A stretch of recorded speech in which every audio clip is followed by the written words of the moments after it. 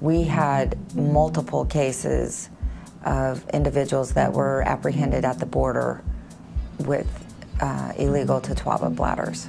We believe that there's a higher organization that is coordinating these efforts, and you know, it makes sense. These bladders are worth so much money that, you know, there's a responsible party down in Mexico that is most likely making a large profit from this. This is a Totoaba swim bladder. These are the appendages that are indicative only of the Totoaba.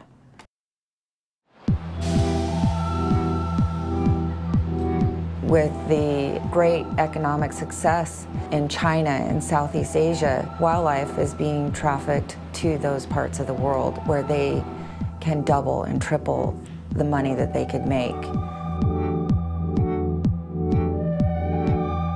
In Hong Kong, what we started to do was to do research on swim bladders.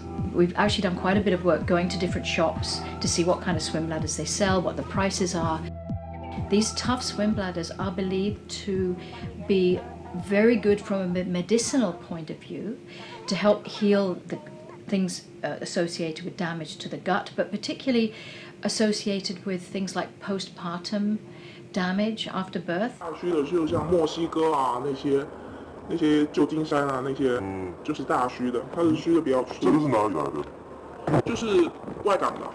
这是外港的。对，就是外港的。是以前老货下来的。The prices became so high that the swim bladders, some of these large, thick swim bladders, started to be traded just as an investment commodity. And so it moved on to another use entirely, which was just for investment.